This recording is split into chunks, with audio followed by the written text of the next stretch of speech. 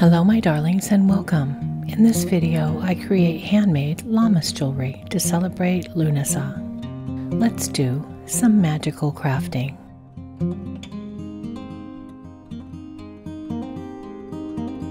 Lammas is an early harvest festival celebrated in early August. Also known as Lughnasadh, it's a fire festival and a cross-quarter day. Much of Lammas is about celebrating the grain harvest, so I decided to make this jewelry in golden harvest colors with wheat beads. A limited number of these pieces will be available on my Etsy store, and I'll leave a link to the shop below. To start with, I'm going to make a pair of harvest earrings.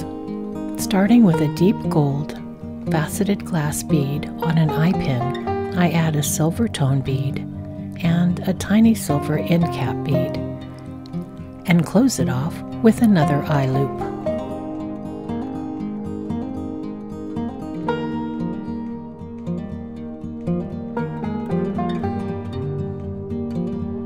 Next, I am working with a silver tone wheat bead to create a dangle for the earring.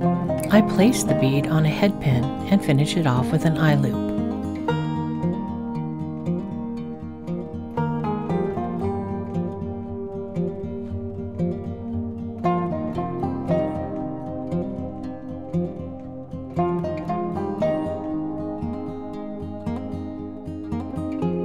To complete the earring, I connect the dangle portion to the golden bead using both eye hoops. And then add a silver-plated ear wire to complete it. Here is the finished earring. And here is the set. I love the way they came out. I feel like they really celebrate the harvest. Next, I'm going to work on the individual elements that will come together to become the Lammas necklace.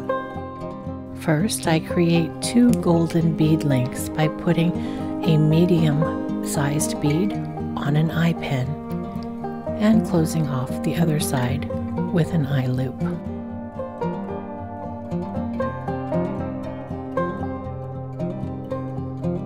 Second, I did the same process with two tiny golden beads.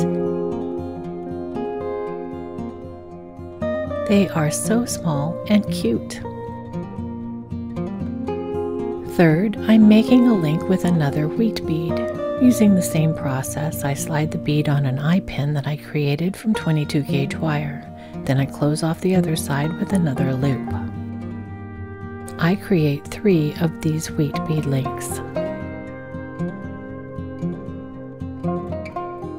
So my final elements for the Lammas necklace are 2 medium beads, 2 small beads, and 3 wheat beads. The next step is to link these beads to create the front portion of the necklace. I linked the 3 wheat beads with the medium gold beads in between, and then linked the small gold beads on either end.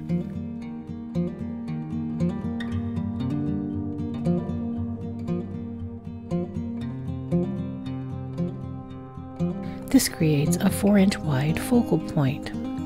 So in order to create an 18-inch necklace, I need to cut 2 7-inch pieces of chain to complete the necklace. I attach the chain to either side of the central focus group.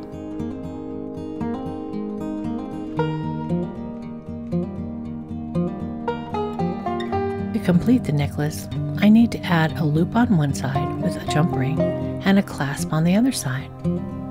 Each time I work on a side, I make sure that the loop and clasp are securely attached by tugging gently on the chain.